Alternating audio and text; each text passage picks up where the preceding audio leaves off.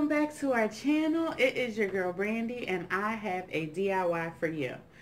We ordered some bankers boxes from Office Depot and the bottom of the box looked like this. The rest of the box was shaped around it with the bankers boxes inside, and it was taped together. So it was two pieces that the bankers boxes came in. When I opened them up and I saw that this was a separate piece, of course, you know, my mind started to, what can I create with that? So today I am bringing you a DIY with my bankers box find, and I am going to wrap this up like a Christmas present with my gold wrapping paper. And then I am going to use it as a centerpiece. Fill it up with different ornaments and picks and different things like that. And use it as a centerpiece. I think it's going to turn out great. If you want to see how that turns out, just stay tuned. Keep on watching.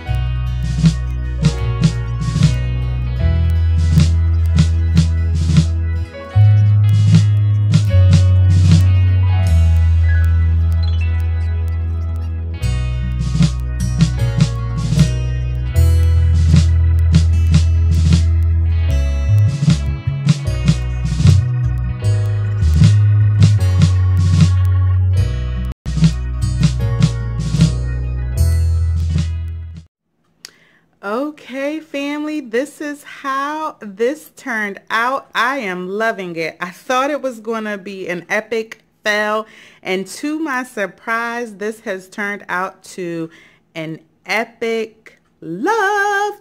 I'm so in love. This is the centerpiece, that the box that I wrapped up in gold paper, of which I still don't like that paper, but it turned out very well with these embellishments. Now, let me take you a little closer so you can see inside. I have these beauties glimmering and glamming all over the place in here. These ornaments, they are mirrored ornaments, bells and balls and pears, and they are beautiful. This is a silver box with a glitter top. I took the ribbon off and I put a red bow on there. So now I have my gold, my silver, and my red just blinging out, okay? I put some red tinsel garland inside the bottom. I put some paper in there to give it a little height, and then I covered it up with the garland, and then I put my rustic pillar candle holders inside the box, and I was a little not so sure at first about how I would feel with the glam, the bling, and the rustic, but you guys, is this being pulled off or what? Okay, so we have these little candle holders with tea lights in them and some tinsel. And on this side, the same thing, glass candle holders with tea lights and tinsel. And then we have just one of those dollar store runners, okay, on the table, just to bring up the gold of the box, because I'm washing it out with red. And then we have on either side some spray painted pine cones that me and my daughter did as a DIY. One is silver and silver, one is gold and silver. And tell me, please, just tell me, am I bringing off the rustic, the glam, and the bling? Is it coming together? Do you guys just like that? Did I pull it off? Please let me know in the comments below.